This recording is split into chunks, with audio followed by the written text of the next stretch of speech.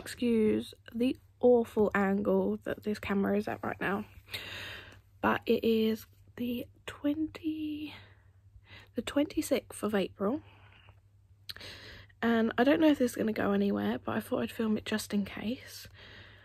I haven't actually felt baby girl move. Well, I felt her move, but nothing major for a couple of hours now. So I've just gotten off the phone with triage, and they said to lay on my left side, hence the really bad angle because I'm laying on my left side. And they said to have a cold drink, which I've done, and have something sugary. So I'm just laying here now. They said if she hasn't moved in another 2 hours time to give them a call, and I'm assuming then that they will take me in and get her monitored and see if she is moving or anything. She's not an active baby, but I was just laying here thinking I haven't actually felt her move in a while. So like I said, it might be nothing, but I'll keep you guys updated as the night goes on.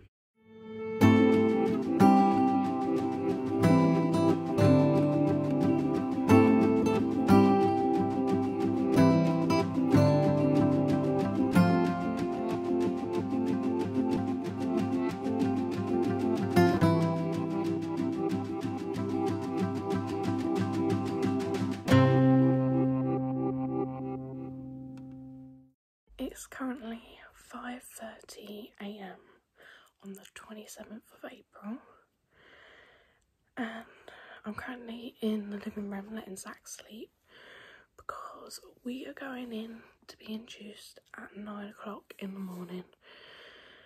And before you say anything, I know I should be sleeping and getting my rest, but I just cannot sleep. So a little background story. Hopefully you can hear me because I am whispering. So yesterday afternoon I noticed I haven't been feeling baby move like she regularly would. So then I went to the hospital and they got me all checked over and she was doing well. But because that was my second reduced movement past 30 weeks, they said they don't want to risk it again and offered me an induction for today. So at this point I'm sick of being pregnant, so I said yes. And the earliest, or the only available slot they had today was 9 o'clock. So that is why we are being induced.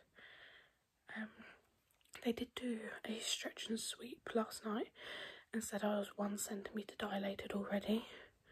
But other than a few cramps overnight, I haven't really had any effect from the stretch and sweep. So that is what is going on.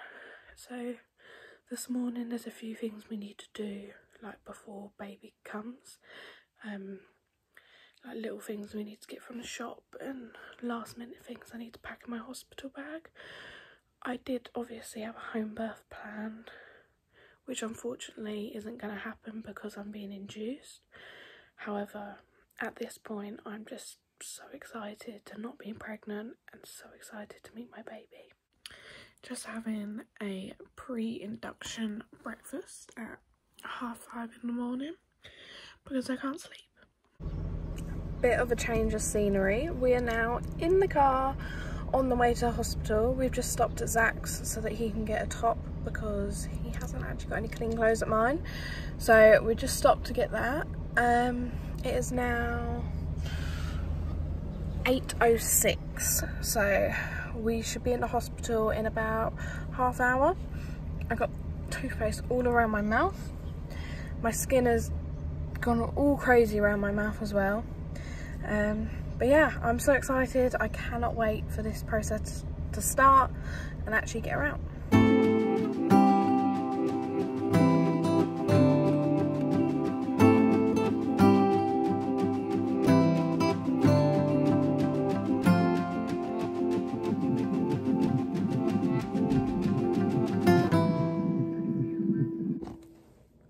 So we are now at the hospital, and don't mind me, I'm just getting my trousers back on, but I thought I'd let you guys know that I've just been examined and had all the monitoring done.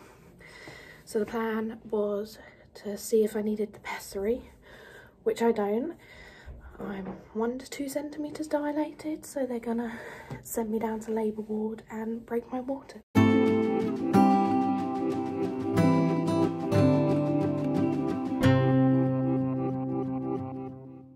It's 5:15 now, and I'm still waiting for the midwife.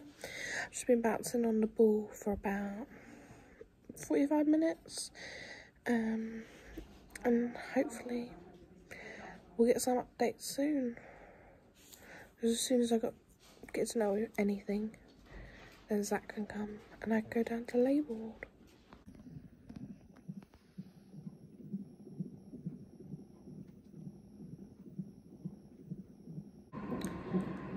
So I don't know if you can hear me over the monitors, but it's a little bit of change of scenery. I'm in a different room.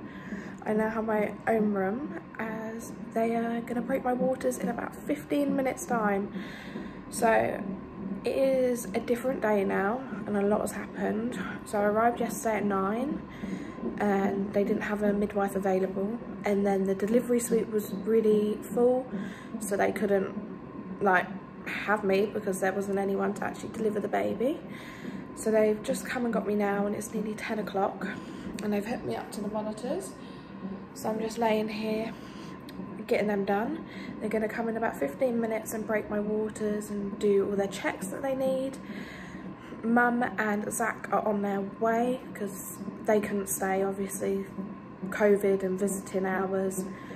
So I'm just here by myself at the moment, but they'll be here in about half hour, and then hopefully by this evening we're gonna have a baby, which is so exciting. You can see her little, well, it's not zooming in, but you can see her little readings up there, and everything is all good at the moment. They said she is really low down, trying to fill her, so yeah, I'm excited. I can't wait to just get it started, and I'll let you guys know more once I know more. I did also want to mention that I haven't actually told like anyone apart from my parents, well, and Bella, that I am in labour, so it's going to be a shock to everyone. My plan is just to FaceTime everyone and show them my baby, and I'm so excited. I'm sitting in the bed, but I'm going to show you a little tour of the room. So we got a toilet, there's a birthing pool in there, and then that's to take my blood pressure. And then I'm gonna move my feet. Little nurse's station, that's where they're gonna weigh her when she's born. And that's where she goes to get cleaned up. There's a little bed. All my bags, I've got so many bags. And then there's a little chair. And then the monitor that does her heartbeat. Little update, it is now 10 to 11. I'm sitting on the birthing ball, bouncing away. They've broken my waters about half hour ago now, or 45 minutes ago.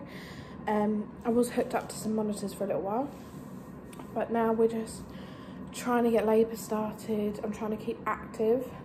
So I'm bouncing on the ball, and then once Mum and Zach get here, I think we're gonna go for a walk and try and just get things rolling.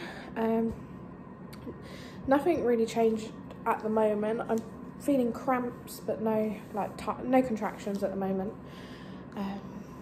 But hopefully they'll pick up soon, because I don't want to have the drip. Like, preferably I'd want my body to try and do it itself, so we'll see what happens.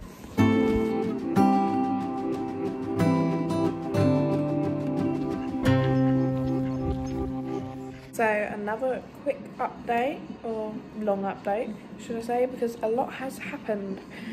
I am now hooked up to the drip. So I obviously got my waters broken, and it's now, I don't know, is it 2:30? I can't see that, but I got them broken at about 10:30, and then they were going to wait 2 hours, but they said if I hadn't had any change that they'd want to put me on a drip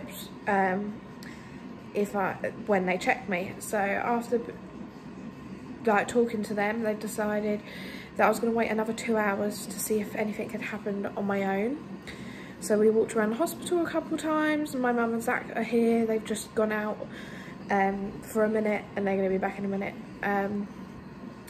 So we went for a walk around the hospital to try and get some movement. I was having little contractions, nothing bad. I'm still not having any like major contractions, but I'm having them every like 5 minutes at the moment, and they want to see 4 every 10 minutes. So I'm having 2 every 10 minutes at the moment.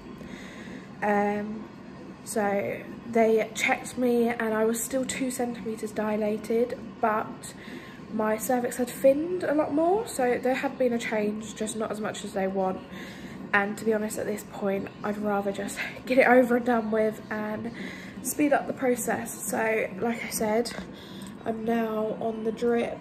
There's 2 because I'm getting an antibiotic for having group B strep.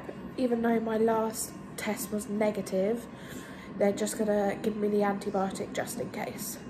But that is all the updates for now.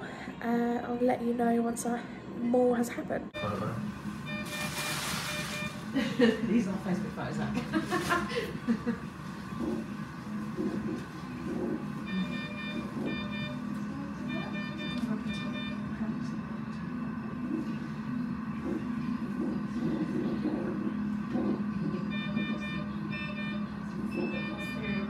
Try and give us a little push now, darling.